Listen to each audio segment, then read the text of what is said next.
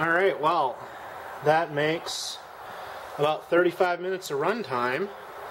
I have noticed, though, see this engine, that screw is getting loose again. I think that worked loose before because the way it's all set up.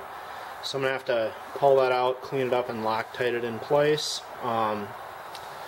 So let's see. The flywheels are still tight. That, of course, explains why it kept running so well.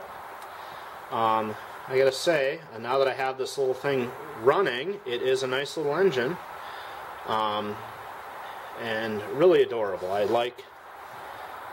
know I've said before, I really like the double piston, single cylinder design there. I think those are really artful engines.